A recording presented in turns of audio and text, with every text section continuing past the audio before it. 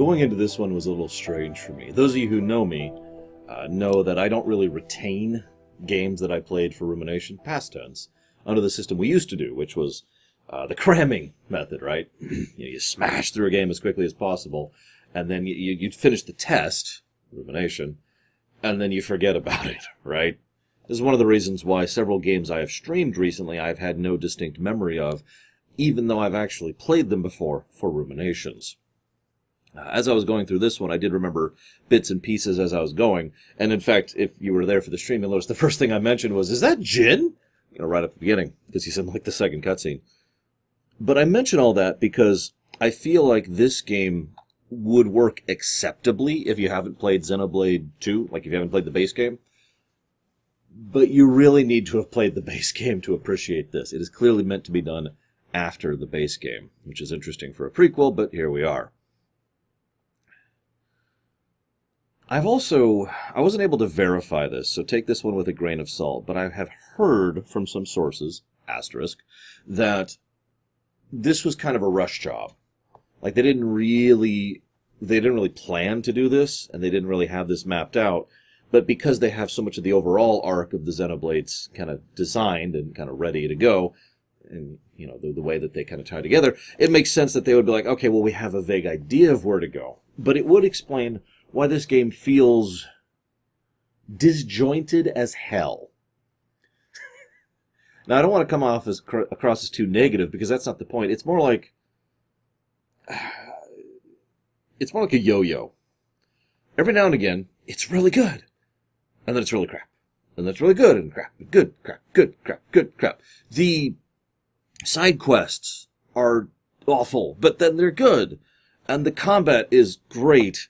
But then, like, and the alternate leveling is great, but then the voice acting is acceptable and good in some places, but then the voice directing is terrible. But then the side quests are enjoyable, but then they're mandatory. And the interface is terrible, but the HUD is good.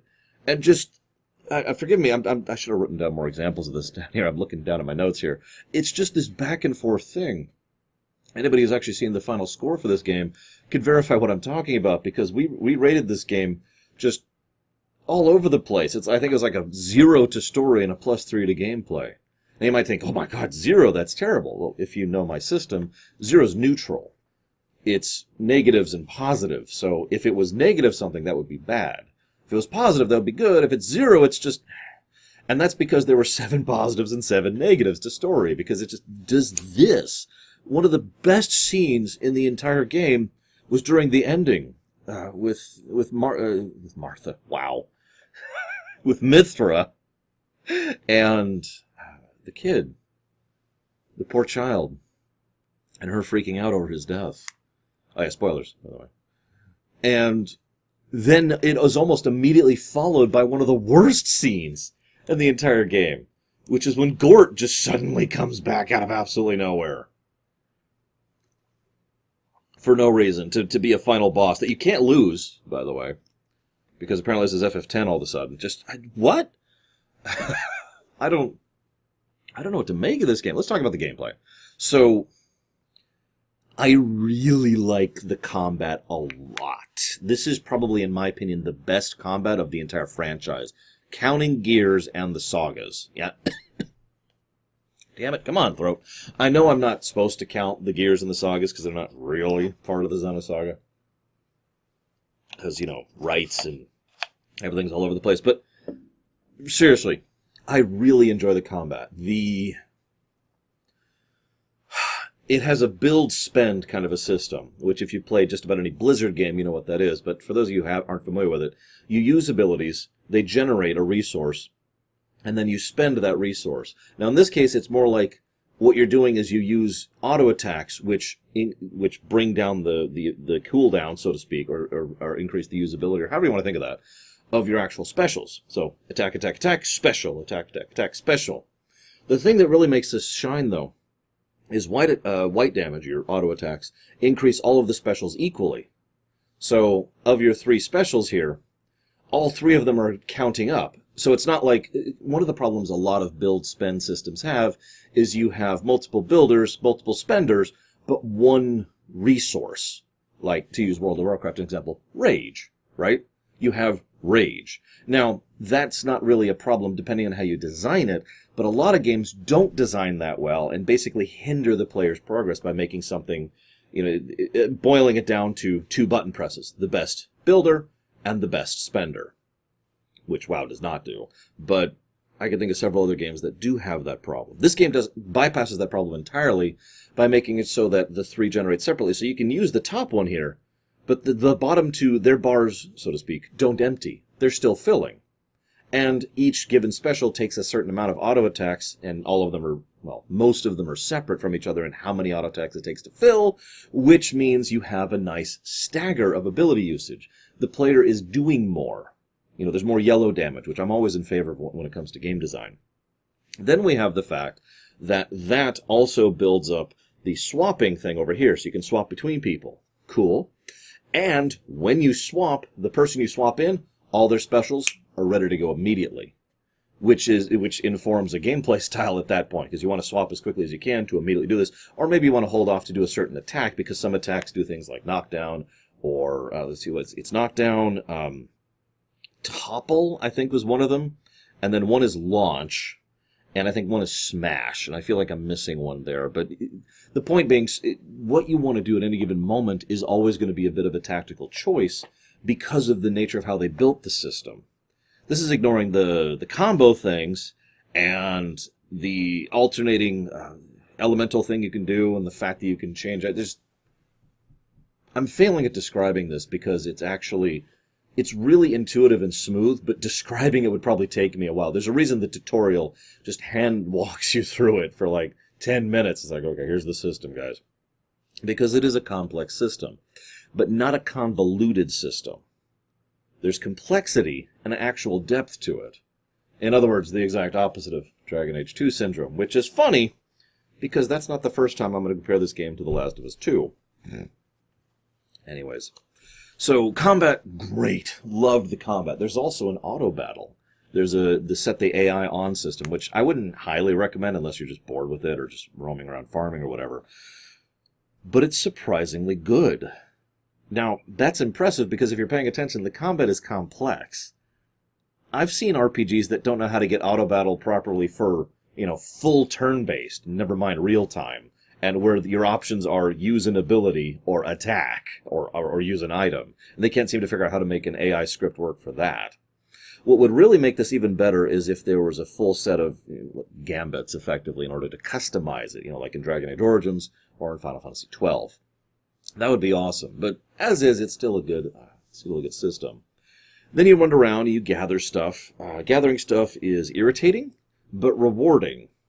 You're getting more of that bipolar thing going on here. You get plenty of stuff, and there's plenty of good things and buffs and items and quests you can do, and the quests themselves give you more recipes and more attributes, and you can raise the things, and, oh god, the leveling systems in this game. So there's experience, which you just get by, killing and doing. You can also get bonus experience by doing a full-on chain, and that you can get into the 6-digit or 7-digit range if you know what you're doing, which I did. I only got into the 7-digit range once. I was actually off camera while I was doing side quests, unfortunately. But still, it was just like, damn. The thing had died at like the 50,000 range. And I was like, nah, just keep racking up the damage. And it is really, really broken if you know what you're doing. Takoida in chat brought up a valid complaint here. If you don't know what you're doing, you're screwed. Because the game is designed well enough that the combat really rewards you for doing it properly. But as a consequence, you are severely punished if you don't. It's probably the closest thing to a niggle I could mention there. But I mentioned side quests and gathering. I mentioned why the gathering's irritating. Like I said, it's very rewarding, but let me explain by saying this. I tend to not like what I usually refer to as combat spam. In this case, it was actually gathering spam. Every single time you loot a gathering node, there's a voice clip that plays. And there's like 2 or 3 per type of gathering. And it gets old. And you do a lot of gathering in this game. And there's irritants like that all over the place. And I do mean all over the place. This actually applies to combat as well. there's a lot of visual noise when you're fighting. I actually got to the point very early on where I just was completely ignoring whatever was going on at the middle of the screen. Utterly ignoring it. I was paying attention to my chains, to the boss, and to the boss health, and to the buffs and the buff timers. I was paying attention to where I was at with the... actually, I guess that was only in the one boss fight. So over down here, I was paying attention to where I was at with my current cycles. And over here, I was paying attention to where I was at with my cooldowns and where I was at with my chain level. And the middle of the screen was just noise. Let me tell you a story. I used to work at retail. I've talked about this a few times. And if some of you probably heard me talk about it, I was working at retail when Harry Potter 3 specifically came out. On Thanksgiving, on the day after Thanksgiving, and we had a sale on it. Anyways, while I was working there, I developed a skill which I have to this very day, and this is back in the 90s, so I've had this skill for 20 plus years. And that skill is to completely tune out certain types of noise, like the music that plays in a retail store. Because you know what I'm talking about if you've ever worked retail or if you've even visited. Like most people, they go in and they go out and they don't really notice the music that's playing at a restaurant or whatever, unless it's really loud or really obnoxious or it's Christmas. But anybody who's worked there, you don't get the option of just going in and going out. It's not a 20, 30, 10-minute affair. That's 8 hours of your life every day. It's just dun dun da da dun da da da da dun da da da, and keep doing that for 8 hours. So you just tune it out.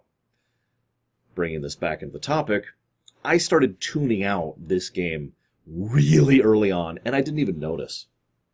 I was doing it so automatically. Someone in chat had to point out, God, the noise and the spam in combat's ridiculous. And my reaction mentally was, what?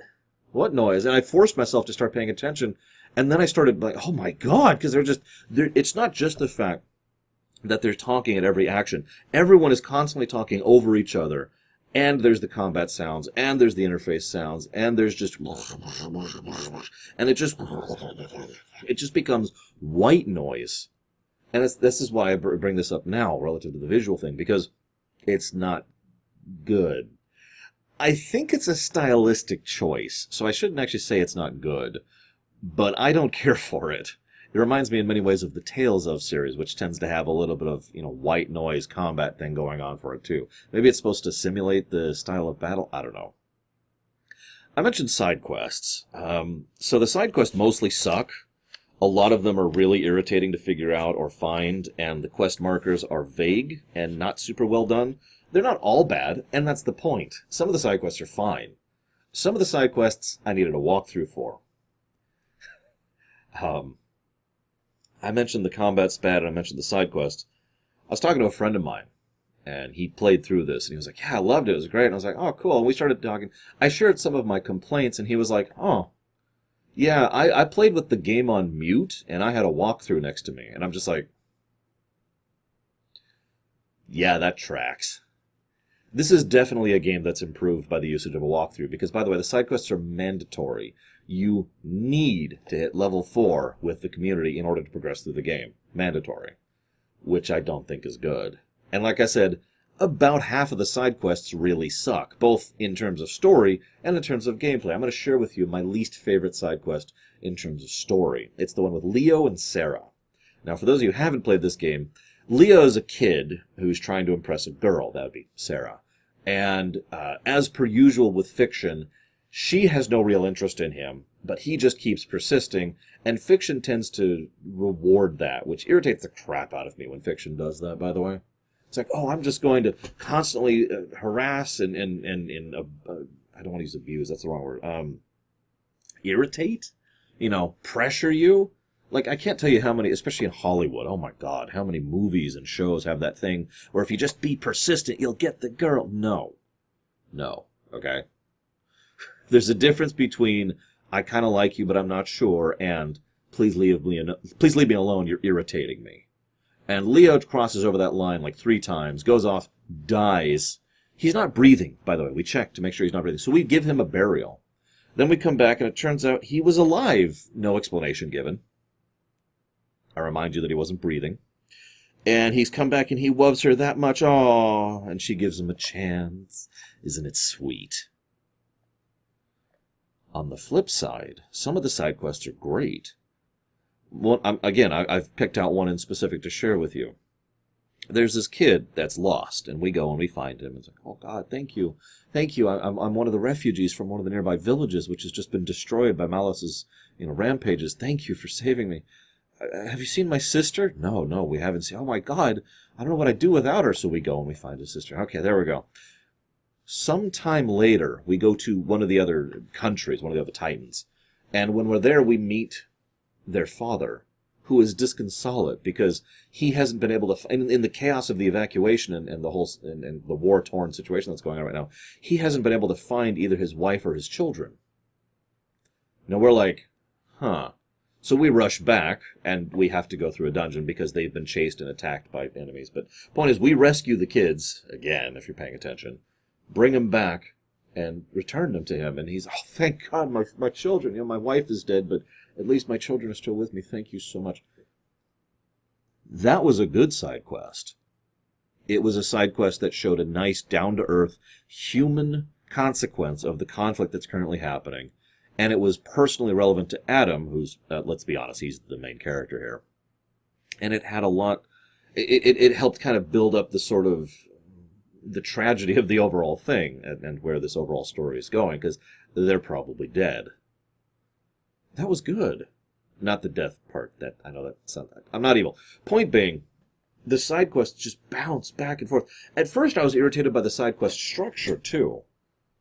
I was like, well, if you're going to make the side quests mandatory, just make them part of the main quest. But I started thinking about it. There are more side quests than you need to do. You need to hit level 4, like I said, which is, I don't know how many people, and not every side quest gives the same amount of people. Some of them are chains and give like 2 or 3 in one case, different people for your community. And that's what you actually need, is enough people in the community. And typical for a Xenoblade series. So if you get to that point, you can pick and choose, is what I'm trying to say. You can pick and choose the side quests you do. And you don't have to do all of them. No, the problem I have is the fact that it's frickin' mandatory to progress through the game. Although, in fairness, this game would probably be, I'd say, about 6 hours shorter, if not for that. And that's probably why it's mandatory.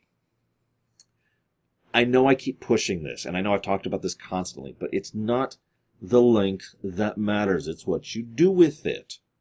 If the side quests were from this game, as far as mandatory requirement, what we have left is probably about a 10 to 12 hour game, which is pretty decent in terms of its density.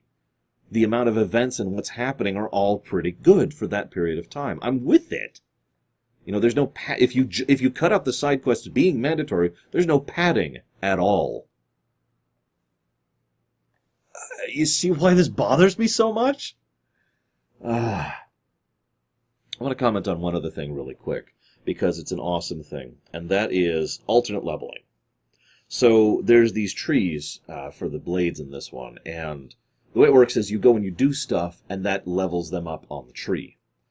When I say do stuff, I mean kill X monsters, get this many critical attacks, block this many attacks, use this ability, gather this many things, cook this many times, etc., right? You go do stuff. They're basically micro quests.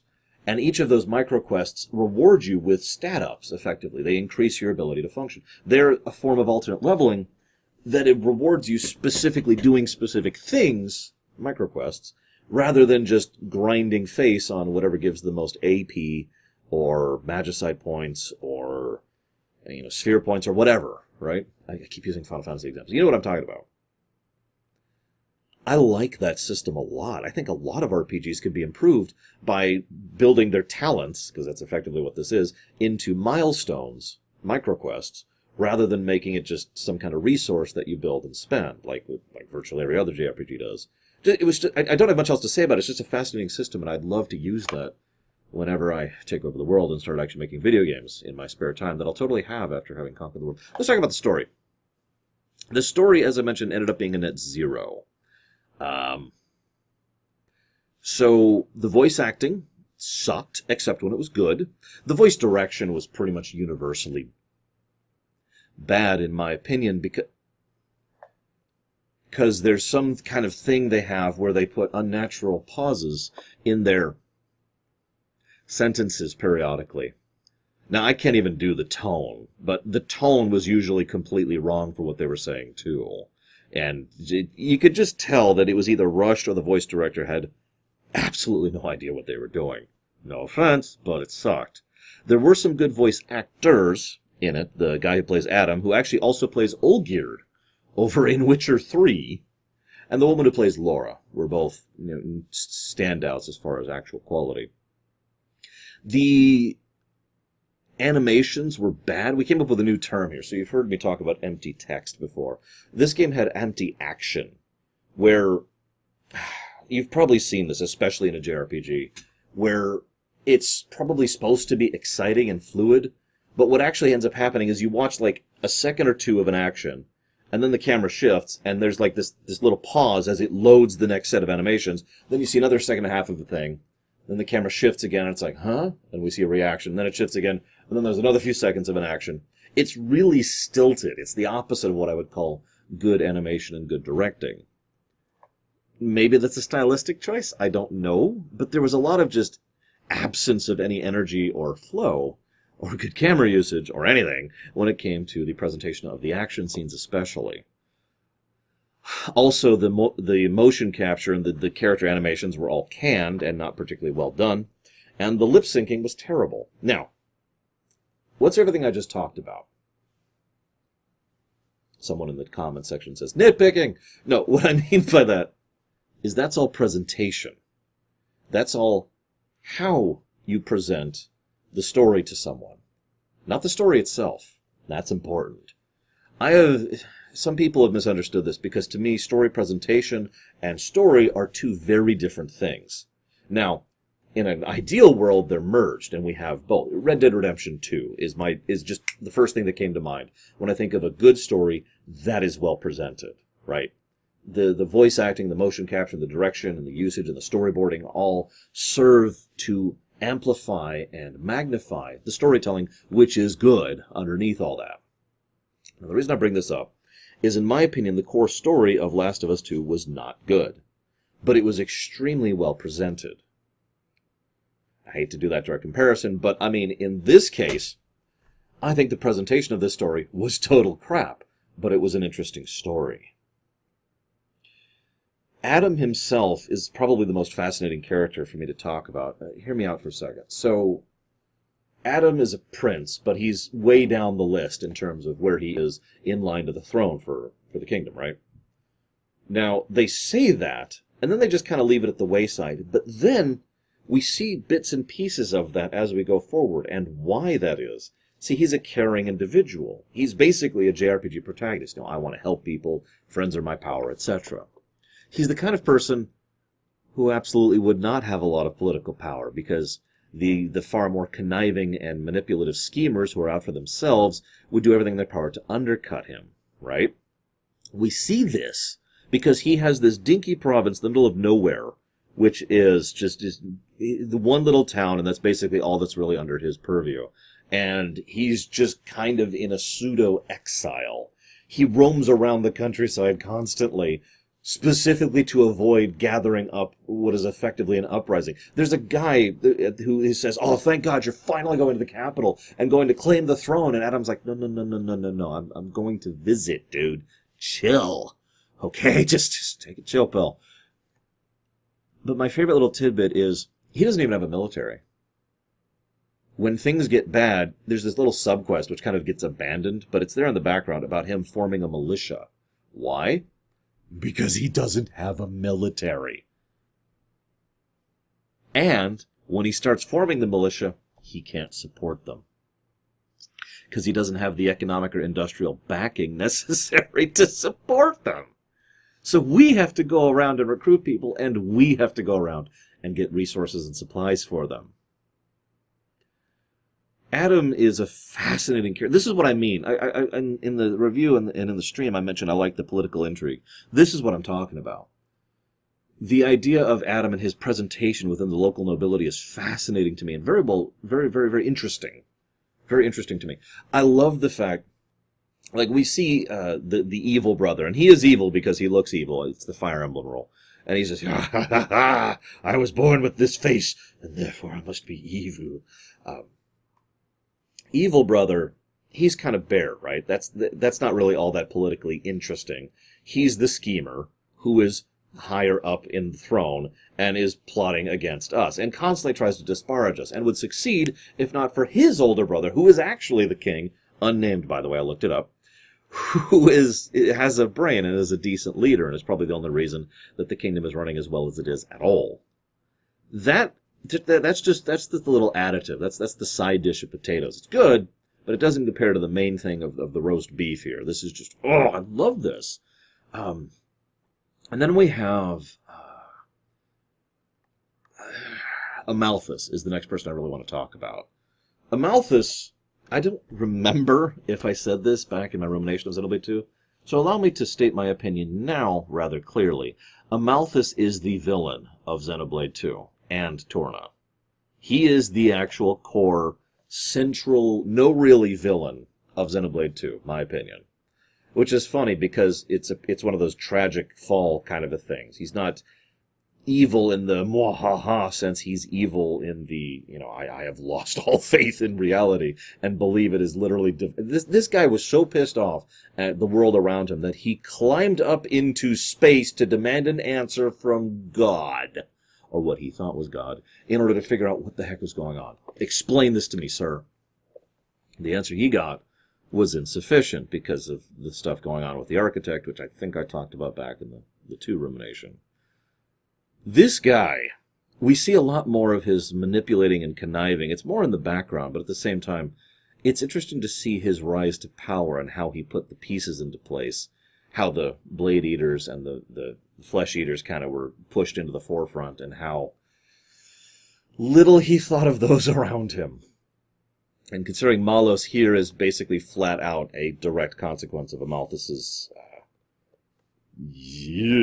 let's just call it that, divine will to end the world. I think that's a good way to put it. He literally says in this game, flat out, it is the divine will for this world to end. So it worked for me. He says this to the evil, conniving, scheming brother. It's interesting. It's interesting to see his presentation. We even see the kid. We don't see him kill a child on camera. But we don't need to, do we? Mithra, so I suppose I'll talk about Laura next, because Laura is the main character, but I actually have very little to say about her. I mean, it's not that she's bad, and she's, like I said, she's one of the better voice actresses. It's just that there's not much there for her. She's a mercenary, wandering around. Oh no, I've encountered the local prince, Adam, the main character, who's also with Mithra, by the way. And then, and then she, leaves the main narrative and, goes off and has what happens to her. And Jin is effectively taken from her thanks to Amalthus, blah, blah, blah, blah. I don't disapprove of this, because the idea here, at least by my interpretation, and I'd love to hear your thoughts as always, my interpretation is they wanted to show the main plot from someone else's perspective. The Tidus thing in Final Fantasy X, except a little bit better done. Because this is Mithra's and Adam's story, as told from the perspective of Laura. How we kind of slide into the plot and then slide right back out of it after Torna crashes and we just go off and do our own thing. Now, I'm with that, and it works quite well, except for that problem where Gort shows up. It's actually one of the worst scenes of the game, where Gort just shows up all of a sudden and talks for way too long to say that he's evil, he's evil, he's evil, he's evil. And imagine if I just did this for about 8 minutes and you've got the general gist of it. It's just completely over the top, completely misplaced. And then you have a boss fight which you can't lose, and then the actual ending, which is good, starts. It's just, what? And again, this immediately follows the end of Mithra's arc. Mithra is a very clear example of droid effect. She came out and she didn't care about anyone or anything, and she was just all about efficiency. Then she parties with the group at a low level. This is why the down-to-earth perspective of this game helps it so much. I know I talk about that a lot. I've mentioned this on stream too. I don't mind large scale. I don't mind big stakes. I don't mind, save the world or the galaxy or whatever. But that's the norm. And so that's fine. But it makes it so when a story brings the camera down to the ground level, it tends to make that more interesting to me because it's not the norm. Because now we get to see what it's like from the ground perspective. And this is especially important in character for Mithra, who sees the kids that they got back to their dad, or the guy who needed extra food, or the child who wanted to learn how to make a better invention, or maybe the guy who wanted to figure out what kind of hat to sell, and so forth and so on.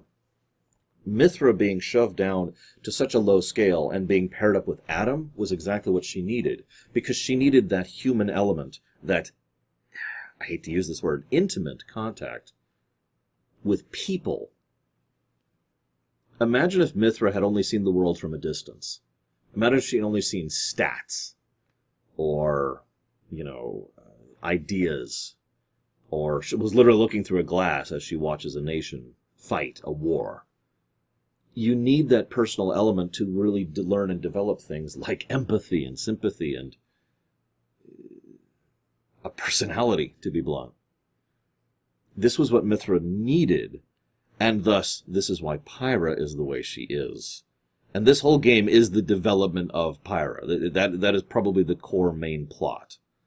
We got the political stuff with Adam, we've got the destruction of Torna, and we've got Mithra and why Pyra is the way she is. Pyra's even a good cook, for God's sakes.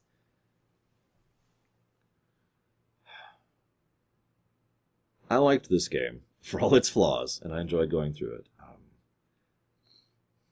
I will also say this game kind of made me go, in how this could be connected to Chronicles X, with the whole...